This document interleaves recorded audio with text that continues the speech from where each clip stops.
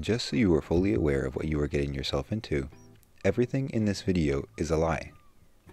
Once upon a time, there was a man who liked to think about things. He thought so hard he started to say things like, "If you have not lost something, you still have it," and "If you pluck a hair from a man's head, does that make him bald?" One day he looked at a friend of his and quoth, "This sentence is false," and the rest is history. The guy who was saying these things went by the handle @ThinksALotGuy Ebulides of Miletus, Greece 768, and was commenting on vids way back, even before this guy said things like, "I am the light of the world."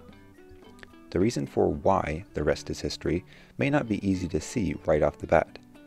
This sentence is false. So what? In a normal conversation, we would assume that the person saying something like this was referring to something that they had said a moment ago. But in this instance, the speaker, Ebulides, is making the statement as a standalone thought.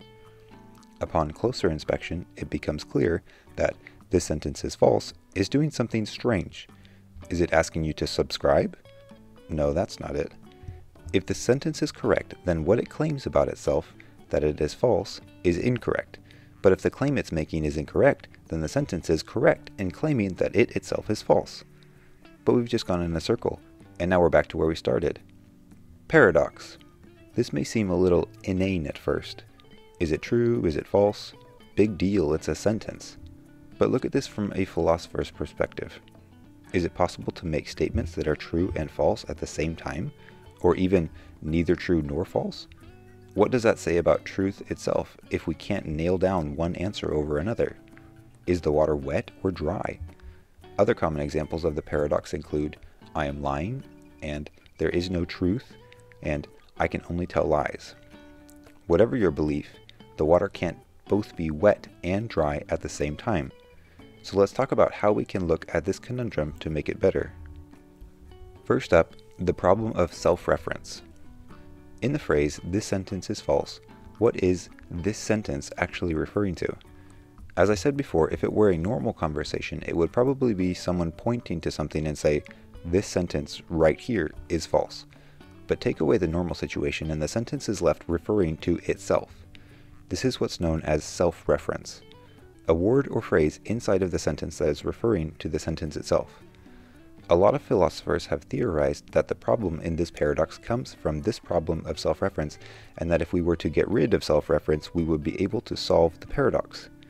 There was a guy who tried to get around self-reference by creating a hierarchical concept of language where the levels could never refer to themselves, only back to previous levels, which is great in theory, but normal language doesn't really work that way. Another way to get rid of self-reference is to add a second sentence into the equation. Two children pointing at each other. "Jill is lying. Jack is telling the truth." With the two children talking about each other, we can see that there is no self-reference here, but if we look at what they are saying, the liar paradox still pops up. So even if you get rid of self-reference, the paradox doesn't leave the house with it. Another way to look at this problem is to look at the trueness of the situation. The term for something that is only true or false is known as bivalence. Bivalence takes the principle of excluded middle very seriously. What if instead of just saying the sentence is either true or false, we introduce a third option? Middle schmiddle, there's plenty of room in there for truth options. Neither true nor false. Excellent. We've given ourselves breathing room, let's get home to bed. But hang on a second. What happens if we change the wording a bit? Let's say instead, "like the video." Oh wait, that's the wrong phrase. Here it is. This sentence is not true. This presents a problem. Where before we had three separate categories, we now have taken our third category and lumped it back in with the false answer. Neither true nor false is just another way of saying not true, and we're right back where we started with only two options. This is called the strengthened liar paradox. What you thought was getting you out of it has just reaffirmed the problem. The idea of adding a third category that is neither option is what is known as the gappy solution. On the flip side, adding a third category that is both options is known as the glut strategy. On the surface level, this one seems pretty easy to debunk. If a couch is uncomfortable and dirty, it can't also be comfortable and clean. This seems like common sense, but it is important to note that there is a sect of philosophers that maintain dialetheism, which rejects the law of non-contradiction and states that two opposing things can be true at the same time, which is difficult to wrap the brain around.